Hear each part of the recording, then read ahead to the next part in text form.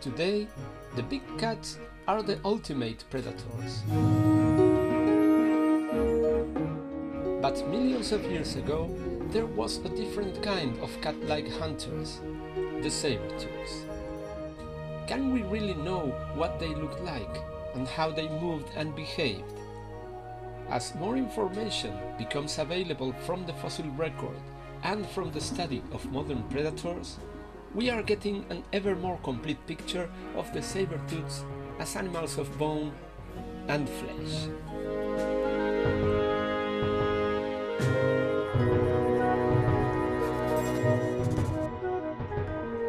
My work is to bring prehistoric animals back to life, and the animals that most interest me are the big cats.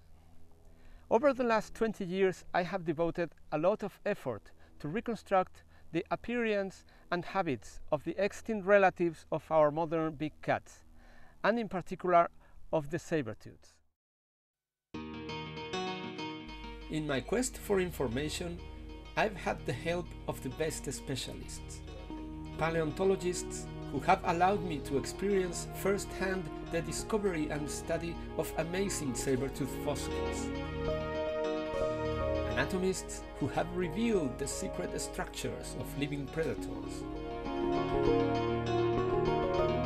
computer animators who help me to set in motion the long extinct animals,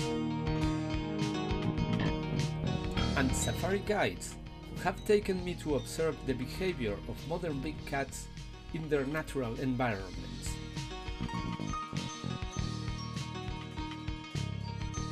Combining the input from so many different sources is like putting together the pieces of a giant puzzle, but gradually a clearer picture of the most spectacular predators is taking shape. Through this combination of art and science, it is almost as if we could bring the sabertooths back to life.